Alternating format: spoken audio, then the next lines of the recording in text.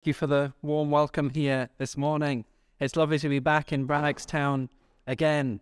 For those that don't know, my name's Jonathan, and there's a photo up there of me, Janet, my wife, and our children.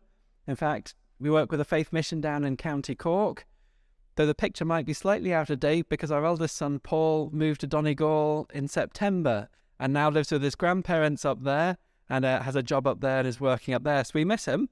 We do see him and up in Donegal. So it's all the way the opposite ends of the country, quite far away. But no, so that's where we are. And down in County Cork, the Faith Mission is blessed to have a camp centre. If we could have the next slide, please. This actually isn't what it looks like now. I don't ever remember it looking like this, but it used to be a farm. And so it was a farmyard with a barn and things like that. But if we go on to the next slide, you can see what it is now. So that's the same sort of place, different angle. This was a drone shot. Somebody was at the centre and had a drone, so they took a good, nice aerial photograph of it. But as you can see, there's a playing area, there's a sports hall, there's accommodation, there's dining room and meeting room and things like that. In fact, on the next slide, it shows a few of the things that we have in it, the different rooms and spaces. But it's great facilities to have and to use for camps in the summer, residential youth weekends and things like that throughout the year at other times, and convention and other things like that. There's a fair bit of practical work to keep it going and upkeep it, I suppose, but it's good facilities to have. And on the next slide, please, the little cottage is part of the original building. The dining room, actually, the walls are part of the original barn that's been re-roofed. You probably wouldn't recognise it as a barn now. But this is a cottage. It used to be stables, actually. But it's a nice sort of self-catering cottage that's there that groups can use as accommodation or other things, or if they need it, extra space. On the next slide, it has some of the things we have: camps, Bible study groups, clubs. We do a weekly children's club there.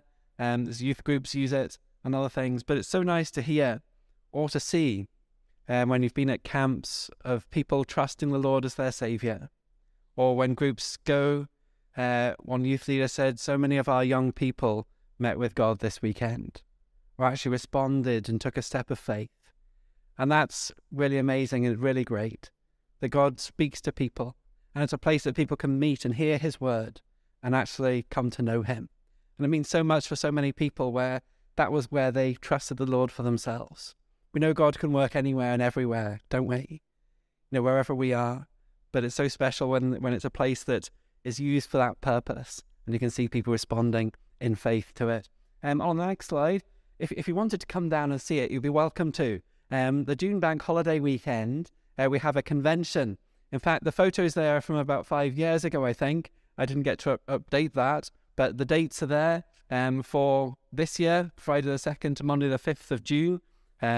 One of the speakers is Jonathan Curry. He's a minister of the Presbyterian Church in Kilkenny at the minute, but he's got a real ministry of the word. And so if you wanted to come down for the weekend, you'd be welcome to. There's activities for children on site, and fellowship and the meetings as well. We're involved in a few other things as well. So if you have the next slide, there's some photos from camps and some of the things we've got up to at camps. You have the meetings and the fun, the activities and things like that. We do 2 weeks of camp ourselves, residential camps, and then it's used by other groups for camps in the summer as well. In fact, just a few weeks ago, we had some youth weekends. It was good to have the young people together from camps, like a camp reunion again. And on the next one, please. We do a weekly children's club at the centre on a Tuesday afternoon for young people, boys and girls, national school age, I suppose, to come along and to have fun and to hear the word of God. And then we also do a weekly club in an estate called Deer Park. That's in Bandon. I suppose a housing estate, really, where most children wouldn't come from church-going families, different backgrounds, and so numbers can fluctuate quite a bit at this club, but it's quite good to see the boys and girls coming along and hearing his word. But then, just being national school age, some of them didn't want to leave it, so we started a youth club there sort of straight afterwards for slightly older ones. In fact, we had an age group for that, but there's a few who are still a bit too old, but they still want to keep coming. So You don't want to turn them away. So we do a children's club and a youth club. But in fact, about a month ago, some of them were asking about having a Bible because they didn't have a Bible, some of the young people. So Janet got Bibles for about 5 of them who'd asked specifically for them. Well, then there were others who wanted Bibles. So she took some more the next week. And in all, about a dozen Bibles were given away to these young people. Janet wrote in them and gave them to them, and so they'll treasure them. And in fact, there was one lady told us just recently that she went along to a club like that, and she was given a Bible and she treasured it. It was so special. It had been written in, and she read it or read parts of it anyway. And it was through that she found faith herself and actually followed the Lord. And then, in fact, a couple of weeks ago, one of the young people came and said, my granny saw my Bible and she doesn't have a Bible and she would like a Bible. So could she get a Bible? So Janet took a Bible along for her granny. So it's the young people and granny have been given Bibles. But it's good to know that the Word of God has been gone out to people in those situations. So we do value prayer for that club. And particularly, we did see that often it was when people from such as that estate or that club would come to camps, that's when you saw a big change in their lives. Whether in that Christian environment for more than just an hour a week or however long it would be for the club, but at camps, that they actually responded and realised the reality of the things of God. So we do value prayer for that. There's other things we do as well. You can have the next slide, please. Janet's involved in ladies' ministry. She was a chef before she went to Bible college. Her dad asked me if that was why I married her. I suppose he could get away with that. I think he was joking, by the way. But she uses that for, I suppose, camps and convention and things, but also does a ladies' outreach occasionally. She used to do it every other month. It's been slightly less frequently, more recently. But something that ladies can invite their friends to, see a cookery demonstration and enjoy tasting it and eating it with supper with ladies afterwards, and usually somebody shares their testimony at those events. She has relationships with a few other ladies who she knows. One lady in particular doesn't know the Lord yet, but she meets with her occasionally, and quite often actually, but do pray for this lady. She often has prayer requests, and there's been answers to those prayers, but pray for her salvation. And there's another lady she meets with who has a difficult life, but knows the Lord and walks with him, but needs his help day by day, as indeed don't we all. But we know that the Lord is a real help in time of need. So do pray for Janet and the ladies and the Bible study she does. She does a Bible study and things as well with ladies too. Thank you. Next slide. We have a bookstall which comes out at convention, but then at Christmas time or November, December time, we have a bookstall and have it for about a week. And quite a number of people come along and enjoy the fellowship and get good Christian literature to give away to people. In fact, somebody asked to see Janet the other day to get some Bibles for her grandchildren who live in Australia. So they're being sent out for Christmas, and it's March. I suppose they'll get there on time, won't they? But there's a good ministry there to share good literature with people. Thank you. And there's been various theme nights at different points as well. And then we do a monthly outreach lunch. We invite people along to enjoy their dinner and have a word from the Lord shared at that too. And the next slide, please. Then we've done a Christmas outreach meal. Everyone likes Christmas dinners, don't they? So there's been good crowds coming along, and some neighbours have come along to those sort of events as well, where they enjoy the Christmas dinner and have a word particularly relevant to that time of year being shared. We've also done some family fun days, usually at the start of the year, to kickstart clubs and other things regularly, that have gone fairly well, and some neighbours and people have been along at those. But then recently we started a couple of things a bit different. If we can have the next slide.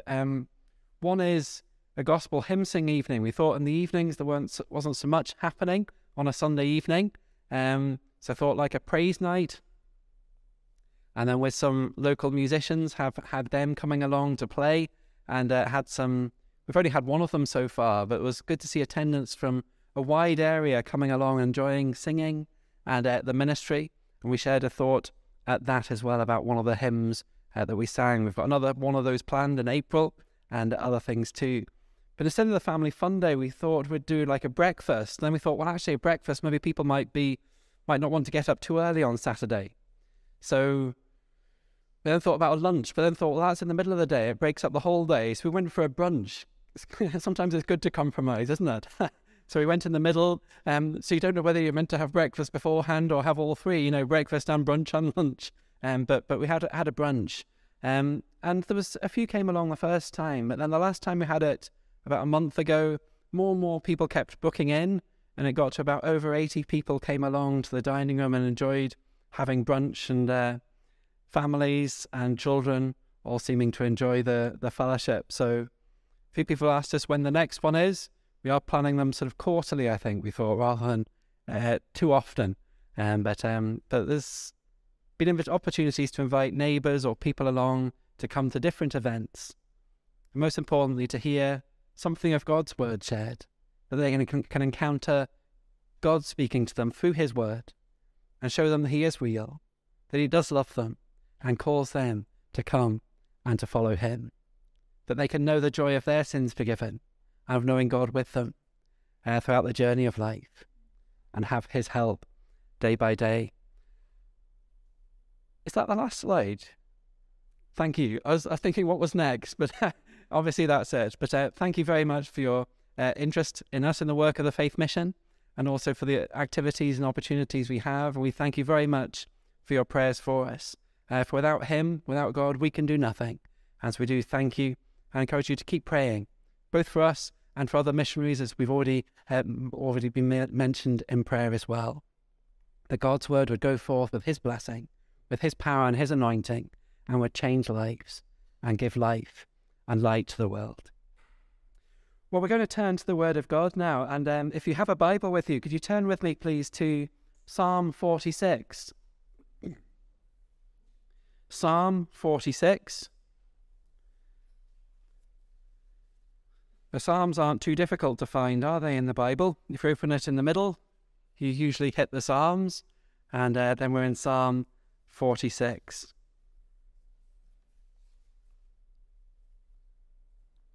The title says, for the director of music of the sons of Korah, according to Alamoth, a song. And then verse 1 of Psalm 46. God is our refuge and strength, an ever-present help in trouble. Therefore we will not fear, though the earth give way, and the mountains fall into the heart of the sea, though its waters roar and foam, and the mountains quake with their surging. Selah. There is a river, whose streams make glad the city of God, the holy place where the Most High dwells. God is within her, she will not fall. God will help her at break of day. Nations are in uproar, kingdoms fall. He lifts his voice, the earth melts. The Lord Almighty is with us. The God of Jacob is our fortress. Selah. Come and see the works of the Lord, the desolations he has brought on the earth. He makes war cease to the ends of the earth. He breaks the bow and shatters the spear. He burns the shields with fire. Be still and know that I am God. I will be exalted among the nations. I will be exalted in the earth. The Lord Almighty is with us. The God of Jacob is our fortress. Selah. The Psalms are a lovely book. In it you can find expression for almost every emotion that you might face in life. Sometimes there's songs of joy that we can shout out and praise the Lord. Other times there's times of doubt, where you can bring your doubts to the Lord. Other times there's times of sorrow, when you've maybe been involved in something wrong, you can turn back to the Lord again. Other times there's times of comfort, when we're sad or lonely. There's times where we can know help in time of trouble. And indeed, often in Hebrew poetry, they start off with a conclusion or with a summary. And that's actually quite helpful. Often in our writing, well, Not that I write very much, I don't really like it. But at the end, we have a conclusion, don't we? Or a summary statement of what's been said before. Well, they started with that, which is helpful. So you start with the first verse and it tells you what the rest is all about. And so here we have it. God is our refuge and strength, an ever-present help in trouble. And it tells us what it's about. It starts off very simply, God is. It doesn't even have to try to defend the existence of God. It's just that God is. And shouldn't we know it?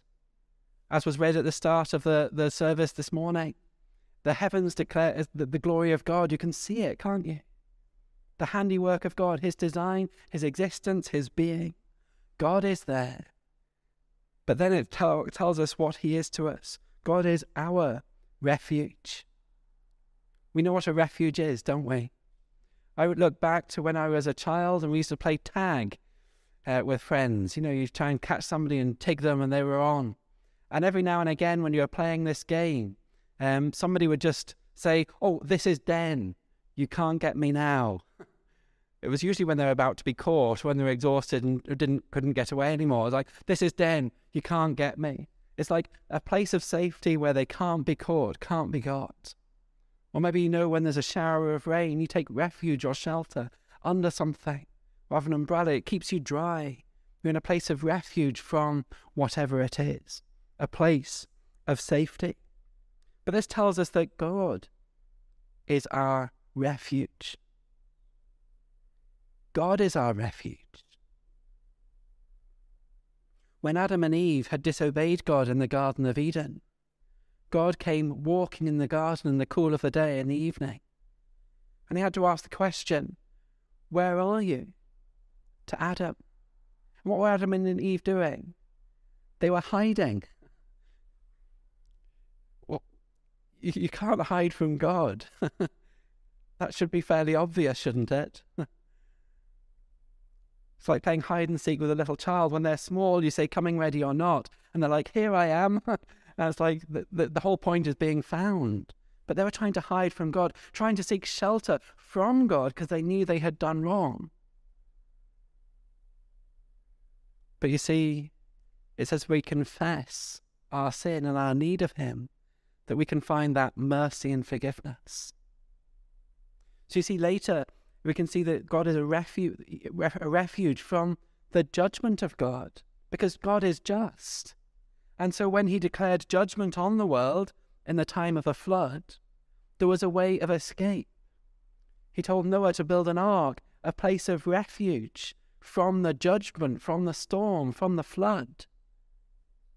And Noah preached to the people around that they would come and enter into that refuge, the ark, the place of safety. Sadly, not many did. They didn't find God their refuge.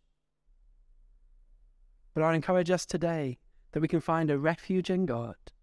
He knows who we are. He knows what we're like. He knows what we have done. He knows that we need him, which is why Jesus came into this world, to be the Saviour of the world, to save us from sin. And that there on the cross, the Lord Jesus took the punishment for sin, which was death. The wrath of God was poured out on him so that we can be forgiven. And we can find shelter in coming to Christ.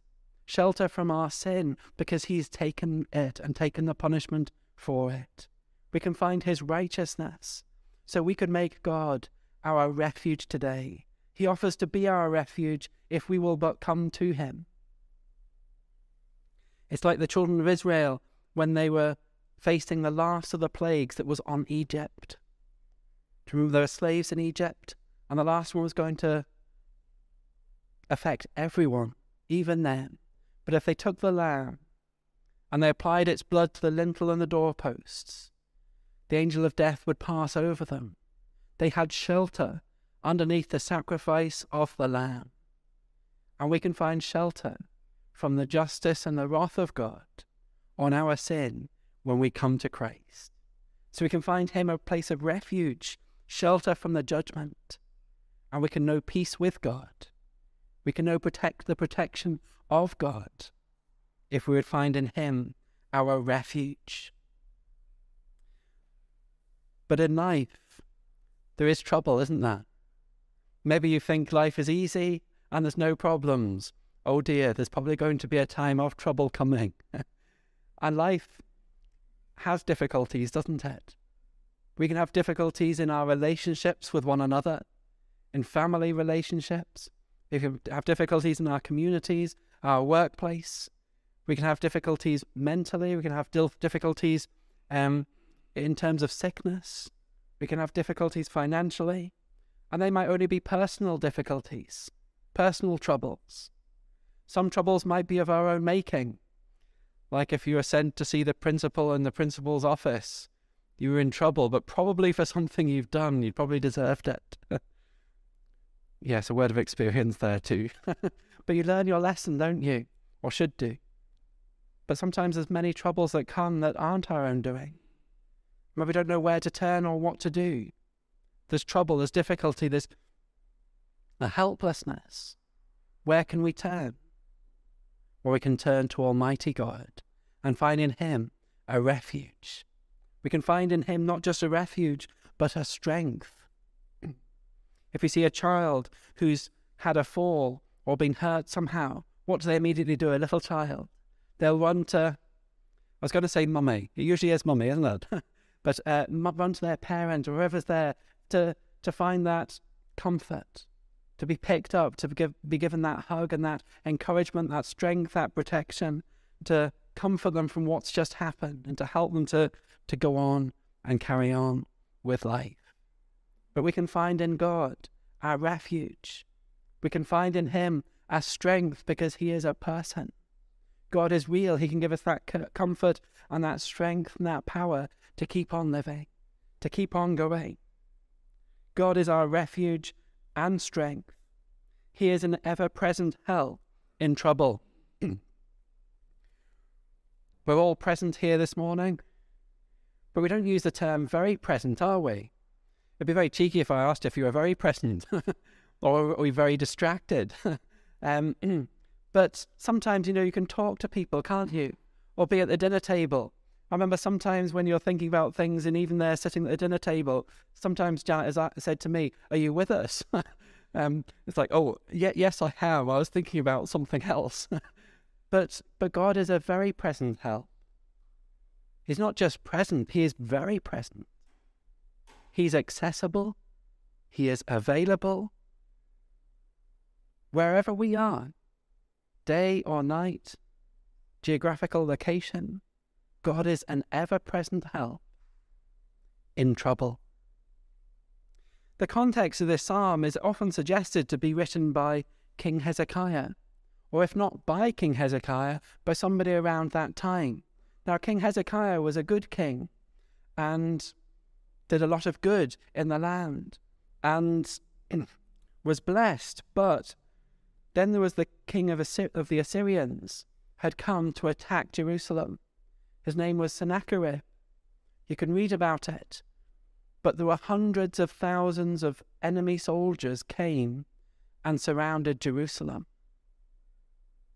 People were in fear. They didn't know what to do.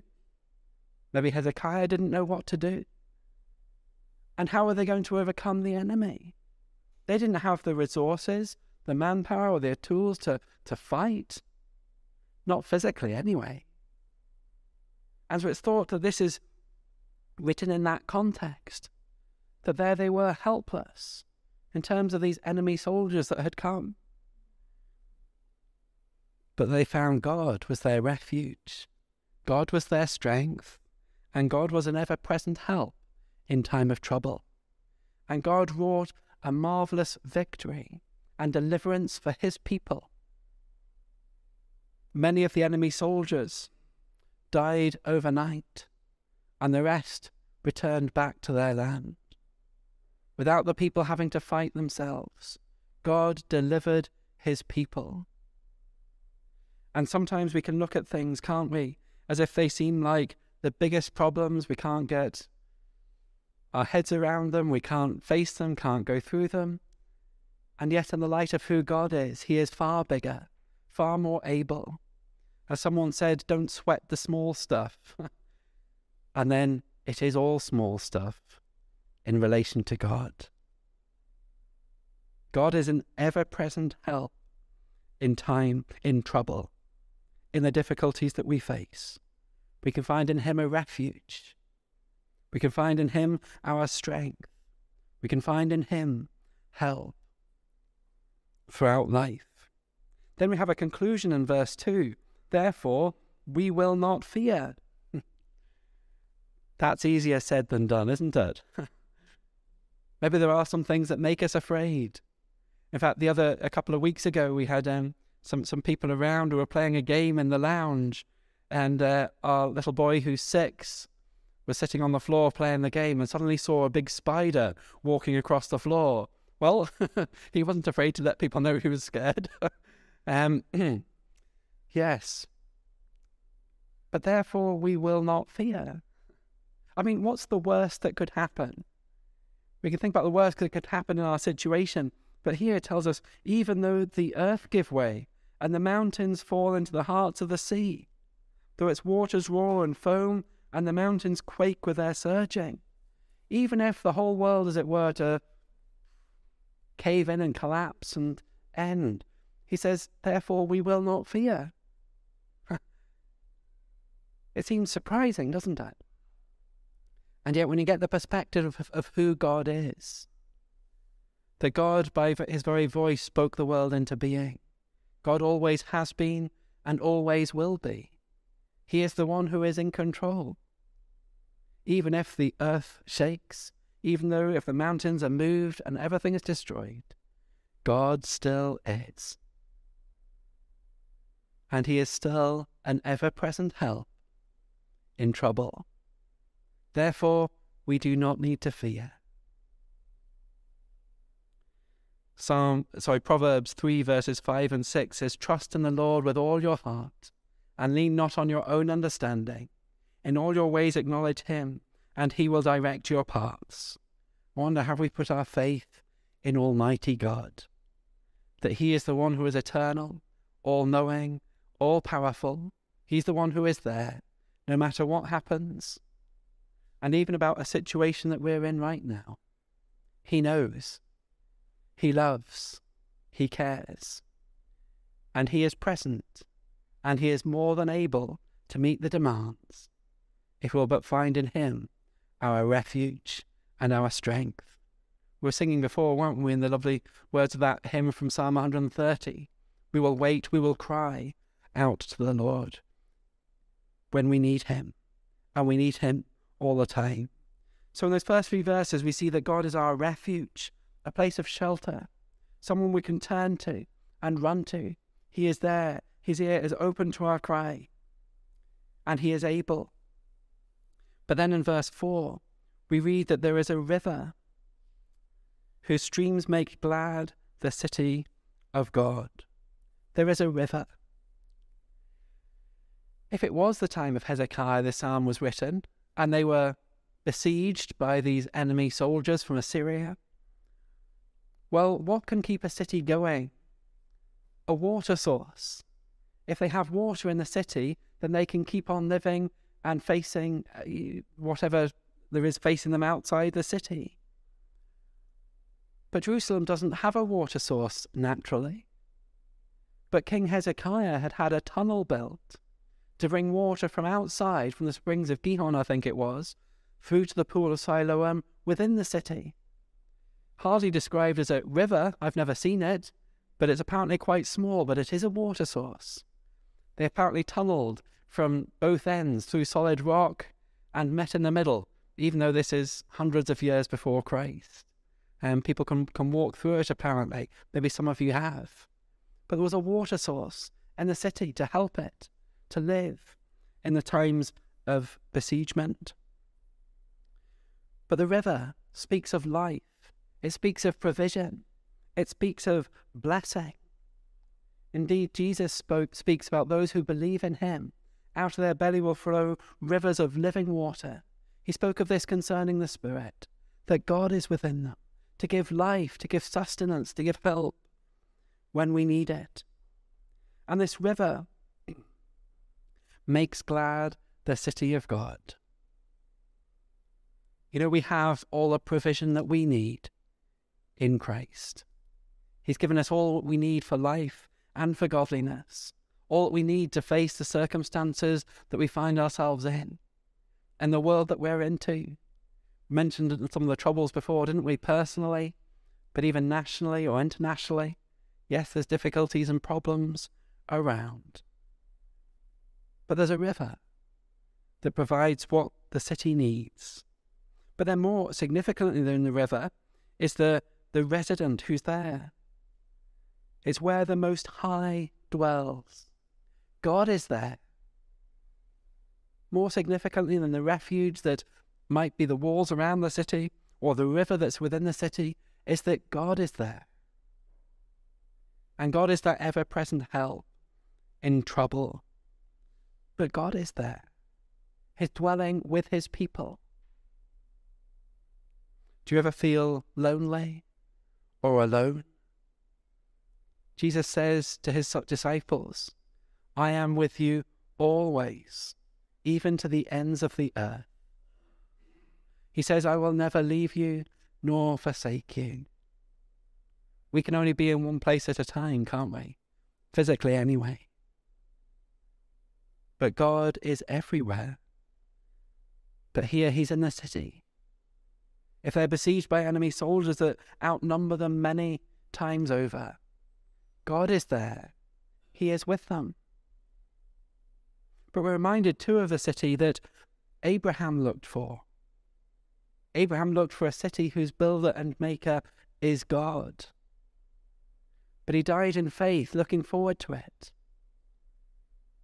This city we read of in Revelation, the holy city, the New Jerusalem that came down out of heaven from God. There's a city. Jesus spoke about it in John 14. In my Father's house are many mansions. And God is there, that where I am, he says, there you may be also. We can have a residence with Almighty God, that we can look forward to being with him forever.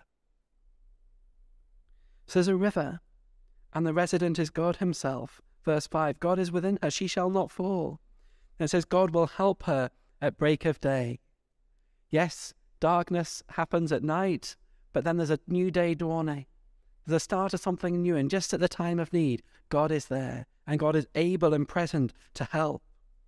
And his help is all we need. I remember trying to push a car when I was about 5 to get it to jump start. Mum and Dad's car wouldn't start. And I tried pushing it, and the car didn't move. Not surprisingly. But then my dad came along, and he pushed. And I pushed too. I think I was helping, but yes, in comparison, my help probably wasn't very much. But Dad could probably push the car himself. But you know, God is that help. But if God is our helper, if God is for us, then who can be against us? Do you remember the prophet who, when the enemy, prophet Elijah, when the enemy soldiers were all around, and Elijah's servant said, can't you see all the people here? The prophet prayed that the Lord would open his servant's eyes and actually see that there were far more with them than there were those against them. And you see, with God, it's a majority. If God is with us, well, that changes everything. You can be one person on your own, like Elijah to the prophets of Baal on Mount Carmel, with about 1,000 of the other prophets, 700 of one, and others there too, all opposing him, and yet God was with him. And God is that help at break of day. Verse 6 says, nations are in uproar, kingdoms fall, he lifts his voice, and the earth melts. There's no power and no strength that come against the Lord. They can try, but all the nations are as like a drop in the bucket to Almighty God. You talk about powers or superpowers or all the nations together. Well, all of them are just like a drop in the bucket compared to Almighty God. He is so big, he is so powerful, he is eternal. Our God is mighty. He is almighty, and he is able to help. And all he has to do is speak his voice. When Jesus was being arrested in the Garden of Gethsemane, they asked if he was the one that they were looking for. He said, "I am." And at the very statement of that word, the soldiers who'd come out against him fell to the ground. They were powerless before God. Jesus is God. At his very voice, they couldn't do anything. This is who God Almighty is. So whatever we're facing personally or in our lives locally, or as a church, or as a family, or a community, or as a nation, or the world is facing, well, God is far bigger. As we used to sing in Sunday school when I was small, he's got the whole world in his hand. God is so big, and he is so powerful. In verse 8, it says, "Come and see the works of the Lord, the desolations he has brought on the earth. He makes wars cease to the ends of the earth. He breaks the bow and shatters the spear. He burns the shields with fire." What a day it would be, wouldn't it, when wars cease, when there's no more striving, when there is world peace. And one day it will happen, when the Prince of Peace returns and establishes it himself, when he rules and reigns in righteousness. Isaiah foresees the day when they'll make the weapons of war into tools for tilling the land. He looks forward to that day. I might think this is impossible, but with God all things are possible. And one day he will establish it. He will do it. So come and see the works of God. Who he is, what he has said he will do, he will do. He doesn't say something and then isn't able to keep it, or forgets. When he says it, it will happen. This is who God is. And so verse 10 says, "Be still and know that I am God." Sometimes life can be so full of things, can't it? Busyness, stresses, anxiety, worry.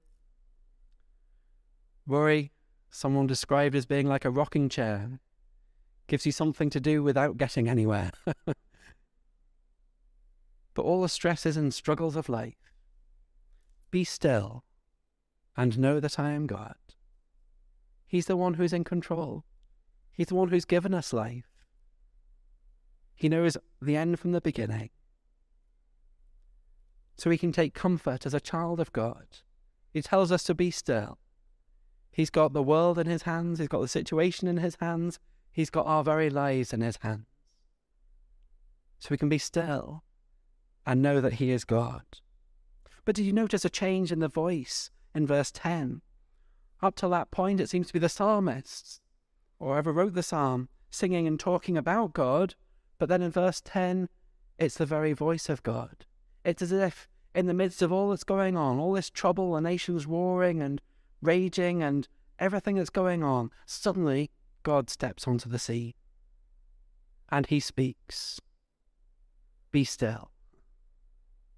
And every objection, argument, raging storm, the earth quaking, everything else just stops. We mentioned before the psalm takes God's existence for granted. But when God steps in, there's no disputing it. You might say, well, yeah, right, how can this happen? Where can we see this? Well, I take you to a little boat on the Sea of Galilee. There's a furious storm in this lake, the Sea of Galilee. 7 of the disciples who were fishermen. The other disciples are there too in this boat. But the wind's howling, the waves are big, the boat's being swamped. It looks like it's going down. Had the disciples forgotten who was in the boat with them? It was Jesus. God was a very present help in trouble. What was Jesus doing? He was sleeping. Some of us have difficulty sleeping, don't we, on even the calmest of nights. But in the middle of a boat, in the middle of a storm, such is the peace of God. We will not fear. What an example of living out this psalm. But then with the wind and the waves and the disciples terrified, Do you not care that we are going to drown? They said to him. They thought their end had come, and you don't seem to care about it. They were worked up, worried, anxious. They were in trouble. And what did Jesus do? Well, see how God just steps in. He was there already. But he said, peace. And the very words in this psalm here, verse 10, be still. And the wind stopped. The waves, the waters stopped. And I think the disciples stopped too. Maybe from amazement at what had happened. Who is this man? This is Almighty God. And all he has to do is speak. And everything will just stop. Notice what it says here. He speaks and the earth melts. God who spoke the world into existence can speak and everything will cease. But God steps onto the scene here. And be still and know that I am God. Cease from your worrying, your anxiety. Let the nations cease from their raging and roaring and fighting against God. All he has to do is speak, and they stop. He says, I will be exalted among the nations. I will be exalted in the earth. When the Lord Jesus comes back, we're told in Philippians, aren't we, that every knee shall bow, and every tongue shall confess that Jesus Christ is Lord, to the glory of God the Father. When God himself returns. Yes, when wars will cease, they will know that God is God. But what about people for today? Well, did you notice verse 7 and verse 11 are identical? The Lord Almighty is with us. You know, it said of John Wesley on his deathbed that his last words were, the best of all is that God is with us. Oh, to know God with us. Emmanuel, yes, God with us. But the one who's promised to never leave us, nor forsake us, the one who's promised to be with us always, keeps his word. And he is with us in the midst of our trials, like the disciples in the boat. Jesus was there. But then it says the God of Jacob is our fortress. Why does it mention Jacob? Well, he's a Lord of hosts, yes, of everything. He's a Lord of all. Yes, but he's the God of the individual. But why choose Jacob? Wasn't Jacob a bit of a rebel? Wasn't he a bit of a schemer? Yes, indeed he was. But God wore him down, as it were. God didn't give up on Jacob, but brought him to a place of submission, where his life changed. And here we can see that if we are rebellious, that God calls us to repentance. He calls us to turn and to change. Notice this psalm is of the sons of Korah. Korah was Moses' cousin, but who thought that he should be leader, maybe instead of Moses. He was rejecting God's choice of leader in Moses and wanted to be the leader himself. His rebellion ended when the earth opened up and he was swallowed. The end of his life. But notice that God is also not just just, but he is merciful. Because the sons of Korah are now those who are leading the worship in the temple. There is forgiveness for the rebel, for the nations that are raging and roaring against God. He speaks to them, be still. Submit to Almighty God. Find in him a refuge from judgment, from justice. Find in him a refuge to know our sins forgiven. Find in him a refuge from all the trouble and turmoil in life that we face, that we have Almighty God to turn to find help in time of need, and strength to keep on going and living when we feel weak and helpless. And we'll know that there is a river to provide everything that we need in this city whose resident is God, that we can go to be with him forever when this earth does give way. But there is a new heavens and a new earth that God is preparing. And then we can find our rest, to be still and to know that he is God. And we can trust him with life, with the situations we're in, and we can trust him with eternity, because he is God, who is a present help. He is the God who is our refuge and who is our strength. So I trust today, in the week ahead, and in the rest of our lives, we will know Almighty God. We'll be still. Take time to contemplate on who he is and his power, his presence, his purpose in all the turmoil and all the trouble, and find in him that refuge and that rest that we can know, and know the peace of God that passes all understanding, because he is present and he is able